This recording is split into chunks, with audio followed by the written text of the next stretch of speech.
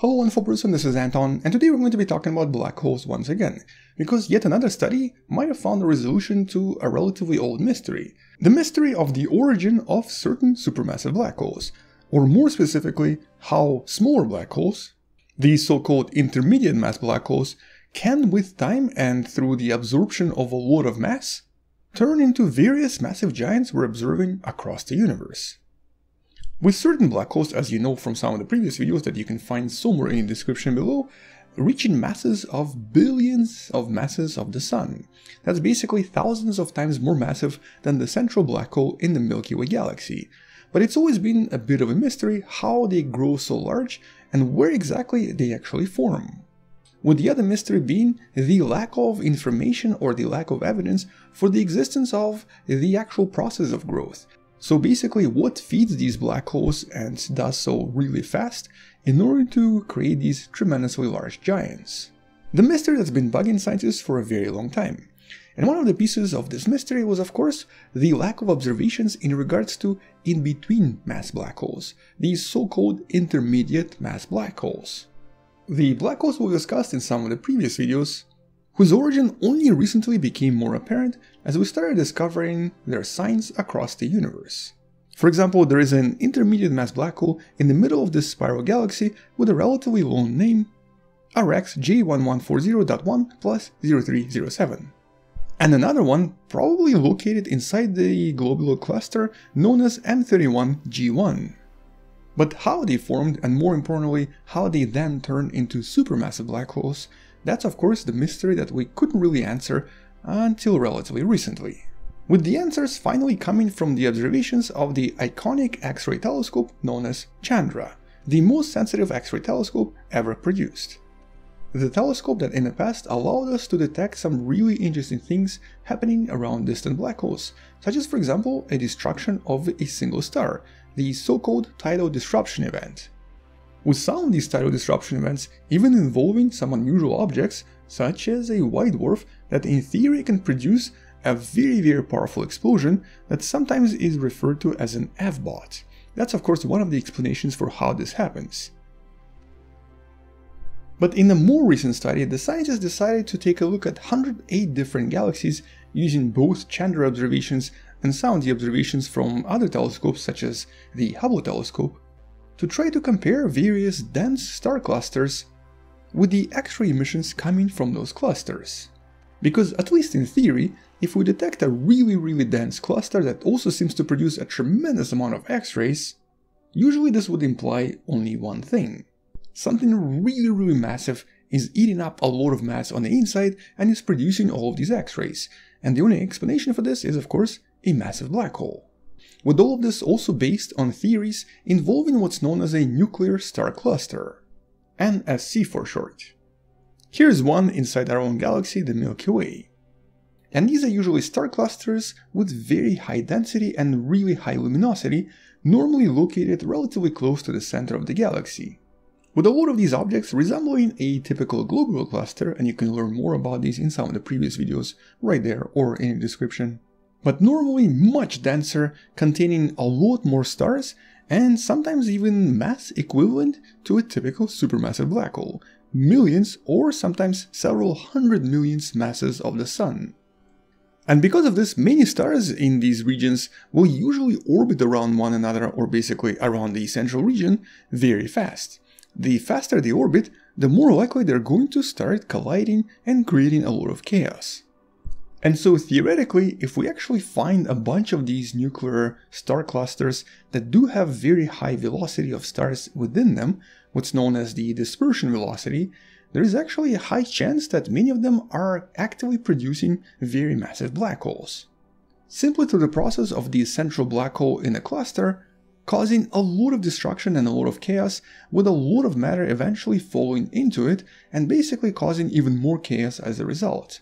In the past, the theory predicted that any kind of a nuclear cluster whose dispersion velocity is approximately 40 km per second or higher, or basically where the average speed of stars is 40 km per second, would usually start producing these relatively massive black holes. But this was based on different models and different theories and was never really officially proven or seen anywhere.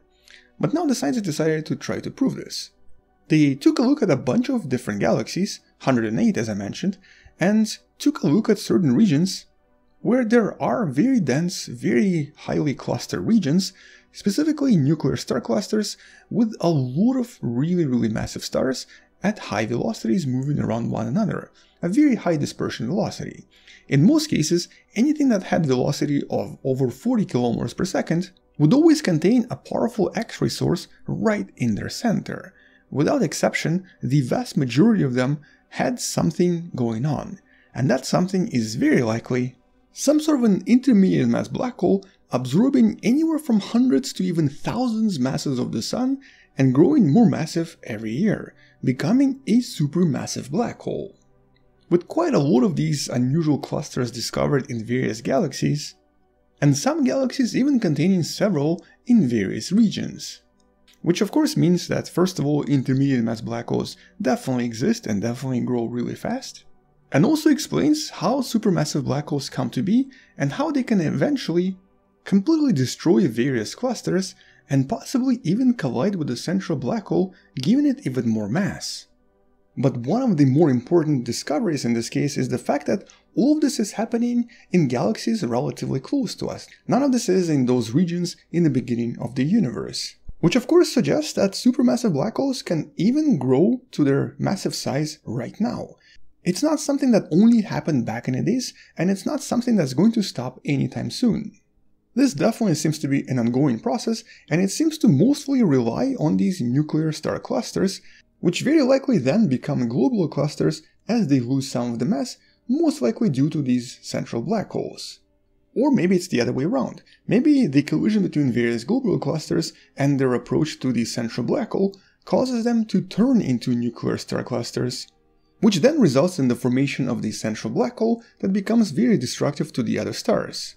And because a typical nuclear star cluster seems to contain a mix of young and old stars, this explanation might make a little bit more sense, although the actual nature of these unusual objects is still not entirely clear. But what is clear is that normally they are the most massive and the most dense star cluster objects in typical galaxies. And more importantly, they usually contain some kind of a black hole in the middle, and they also contain enough mass to, in theory, produce a supermassive black hole. And this study seems to definitively show that this is the case. A typical dense cluster with a lot of different stars colliding and moving around really fast will usually have some kind of a central X-ray region with very high power, very likely some kind of a massive black hole, with the process eventually stopping once there are no more stars left, or once all of this mass sort of solidifies in the center with only some stars remaining on the outskirts. But I guess the important part from all of this is that all of this kind of also connects to some of the previous detections from the iconic LIGO that detected various gravitational waves from objects that seem to be somewhat too massive to exist. So in this case, intermediate mass black holes. And it's actually quite likely that it might have happened in a region very similar to what was seen in the study. So basically some kind of a massive coalition of different black holes and different stars, really massive stars, located in some kind of a nuclear star cluster where a lot of collisions happen really fast and the black holes end up growing faster and faster as they accumulate more mass. But I guess more importantly, the study also proves that we can study supermassive black holes and their growth and their development using some of the nearby galaxies and not just the galaxies at the edge of the observable universe. We can literally look at these nuclear star clusters in any one of these galaxies from the study and try to analyze how black holes grow and what exactly happens to them in order to then turn into these massive giants in the center. Something I'm sure will end up being a new study in the next few years. But I guess until then, a pretty remarkable discovery, a pretty interesting discovery, and a great confirmation of an old theory of the formation of supermassive black holes from intermediate mass black holes, and also a confirmation that these intermediate mass black holes seem to be pretty much everywhere. But I guess for now, that's all I wanted to mention. Once there are some updates or we learn something else about all of this, I'll make sure to follow this up with another video. Until then, check out some of the other videos about IMBH or intermediate mass black holes, and support this channel on Patreon, maybe join the channel membership, or buy one of the Wonderful Person t-shirts in the description below. Thank you for watching, subscribe, maybe share this video with someone who loves learning about space and sciences, and stay wonderful. I'll see you tomorrow, and as always, bye bye.